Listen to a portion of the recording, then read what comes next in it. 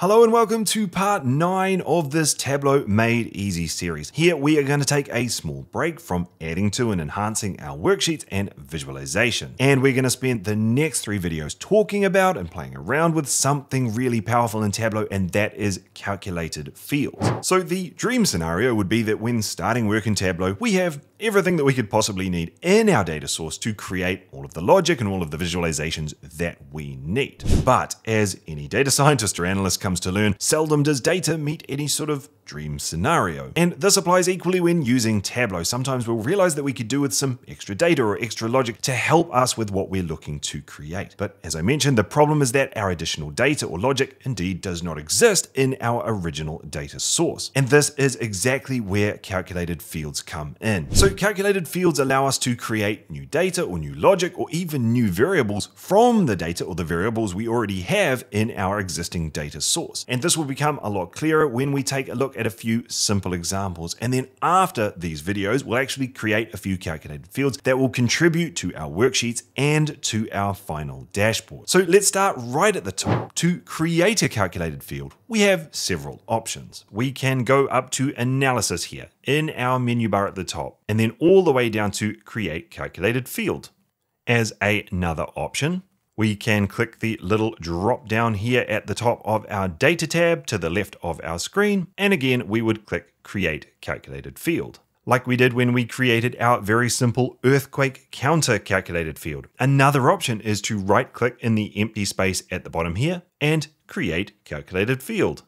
Finally, and if we wanted to save ourselves a tiny amount of time, we can right click on one of the variables that we want to use as part of our calculated field. So let's just pick magnitude, for example, and we can click on there or click the drop down. We can go down to create and then calculated field. And you can see that this final approach would actually put that variable straight into the code box for us to manipulate or apply logic to, which can be quite useful. Anyway, let's close that and let's start actually creating a calculated field from scratch. So to make sure that we don't mess around with the charts that we've created or our map, let's open up a new worksheet. So down at the bottom here, let's click our little new worksheet icon. And here we are, all clean and empty and ready to go. Cool, so let's start by just getting something nice and basic for us to use so we can see some of these calculated fields in action. Let's just drag in some data to our new sheet at row level. So let's drag our ID variable here into the rows section. And then let's drag magnitude onto the values section here. So what we essentially have here is a row for each of our earthquakes, and we have the magnitude associated with each. So no aggregation by location or anything else, just our raw row level earthquake data. And now we have this, let's create ourselves a nice simple calculated field that will show off some of the logic that we can utilize. As we saw just a moment ago, we have a lot of different ways that we could create a calculated field. I'm just going to right click in the blank area here and then create calculated field. So let's give this a name. I'm just going to call this CF, so for calculated field, underscore magnitude.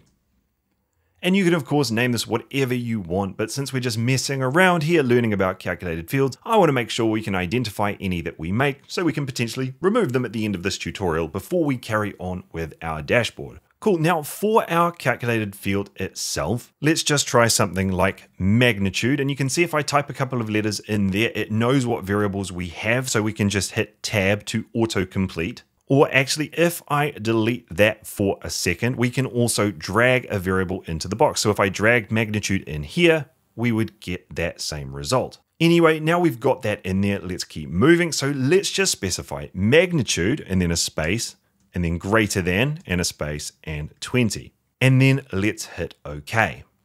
Cool, so now over on the left of screen, we can see our new calculated field up the top. And what tells us that it is indeed a calculated field is the little equals sign next to it. And we can see it there next to our earthquake counter calculated field from earlier as well. Now the T/F that we see next to our CF magnitude calculated field, that is just showing us that this is a Boolean variable. Our logic is essentially just saying, is magnitude greater than 20? Yes or no, true or false?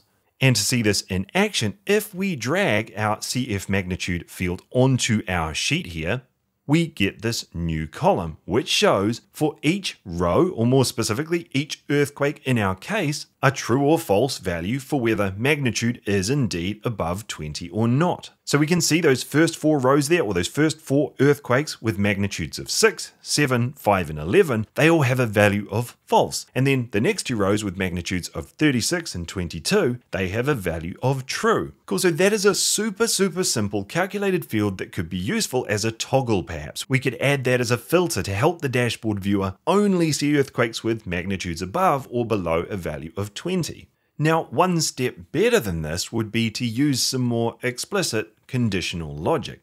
So over on the left, if we click the drop down on our CF magnitude variable and then we click edit, let's go into our logic box here and let's change this to if, and you can see I use tab to autocomplete that as well, if magnitude is greater than 20, space then, and in quotation marks, let's put what should happen if that is the case. So let's put big, else, in quotation marks again, small.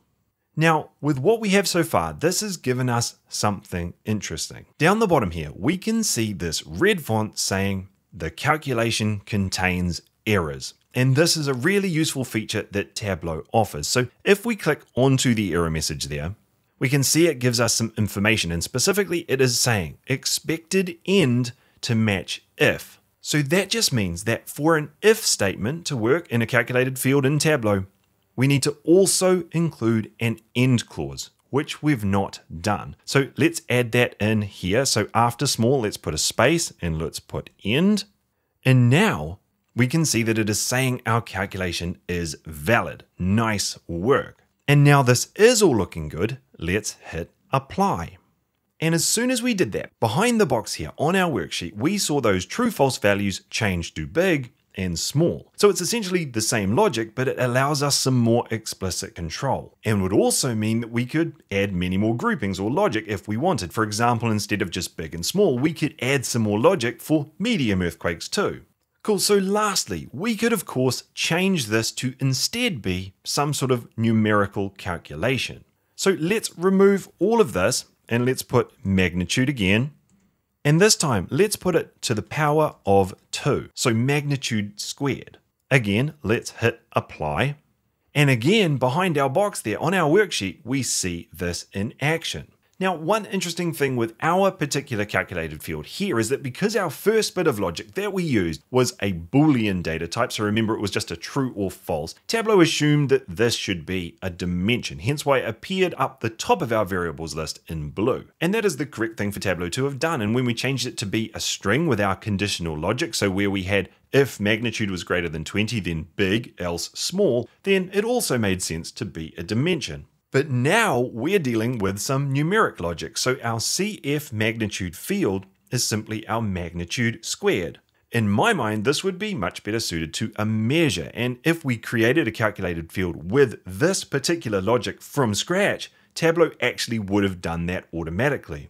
Since we changed our logic for this calculated field, however, it's kept it as a dimension, but we could always make that change ourselves. So if we click OK, and then over on our CF magnitude variable, if we click the drop down, we can just go to convert to measure, and that change will be made. And to actually put this into action, so to get Tableau to use this calculated field as a measure rather than a dimension, if we just drag CF magnitude off our view here, and then add it again, it is now actually added as a secondary value column rather than a second dimension as it was before. Like I say, this was only because we initially created a dimension and then changed the logic from there. If we'd created this magnitude squared calculated field from scratch, it would have been classed as a measure by default. But good to know why that was happening, so I thought I'd quickly mention it. Cool, so those are just some really quick and really simple examples of calculated fields that you can create at a row level. It's worth noting that you could also use calculated fields at a row level to do things like create a profit amount. So if you had sales data for a company, and let's say that company made, I don't know, surfboards, and you had a column for the cost of making a surfboard and another column for the price the surfboard sold for, you could create a calculated field for the difference. So sale price minus the cost of creation, or perhaps you could even create the ratio, so one divided by the other. You can also do things like concatenate two columns together. So perhaps you had customer data and you had a variable for first name and a variable for last name. In your calculated field logic box, you could do something like first name plus a space in inverted commas plus last name to create a calculated field that represented the customer's full name. And a good way to think about the possibilities of what we can do in Tableau here with calculated fields at row level is that we can more or less do all of the things that we might do in Excel. So we can extract parts of strings, we can change lowercase to uppercase, we can search for certain parts of text and return only that, and we can do things like create, change, and manipulate date variables. The possibilities are really almost endless, and please do remember that the documentation on Tableau's site and in the Tableau community is really, really good. So simply Googling the task you're trying to do will get you all the information you need. And of course, if you are up for taking on a new calculated task without Googling it, Tableau also offers some help here in the application.